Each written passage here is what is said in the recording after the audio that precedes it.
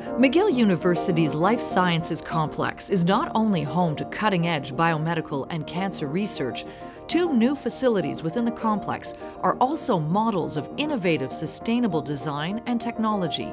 The two new facilities, the Francesco Bellini Life Sciences Building and the Cancer Research Building, have been awarded LEED Gold certification for new construction from the Canadian Green Building Council. LEED, the Leadership in Energy and Environmental Design program, is an internationally accepted benchmark for the design, construction, and operation of environmentally friendly buildings.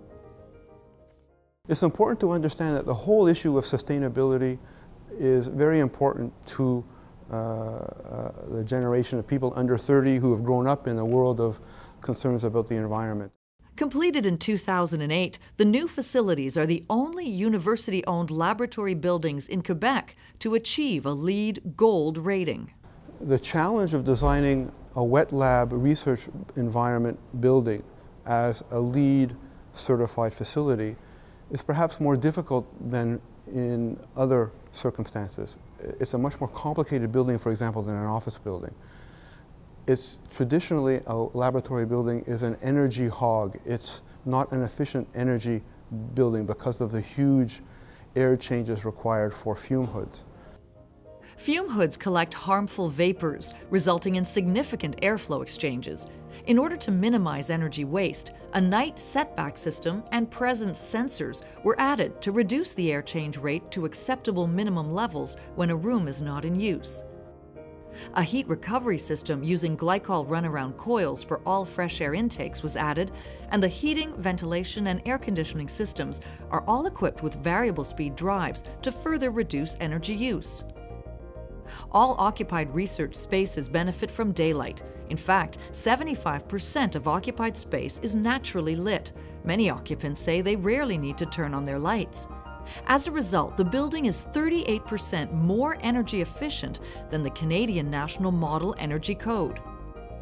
Other innovative measures include a green roof. In addition to reducing energy consumption, it also mitigates the urban heat island effect. The building's water conservation features include a rainwater and grey water recovery system. Rainwater is captured from the building's roof and stored in a 50,000-liter cistern.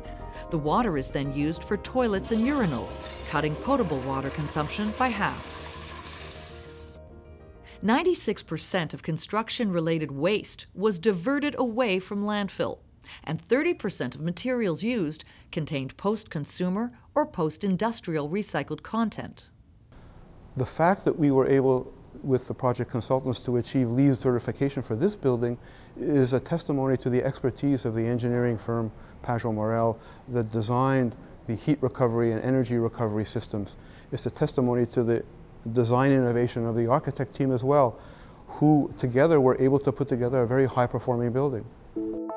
The Life Sciences Complex, which includes the McIntyre Medical and Stewart Biology buildings, is home to world-class principal investigators, researchers, postdoctoral fellows, and grad students from the faculties of medicine and science.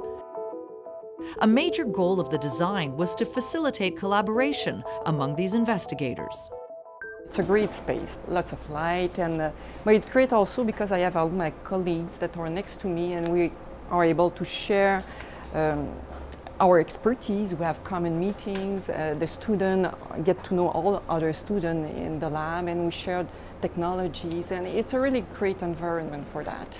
So one of the fundamental things that we wanted to do when this building was designed was to create spaces in the building, semi-public and public spaces, where that could happen. So alcoves in the corridors, conversation spaces around nodal points of circulation where people could meet, talk, perhaps do a doodle on a chalkboard or a blackboard, are things that are encouraged to favor that kind of academic exchange.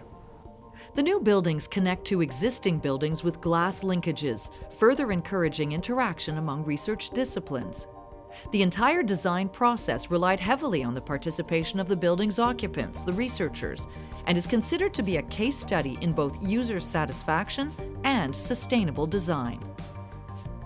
And so from the university's point of view, the university has to demonstrate that it is being not only environmentally responsible, but that it's taking a leading position with respect to issues of sustainability.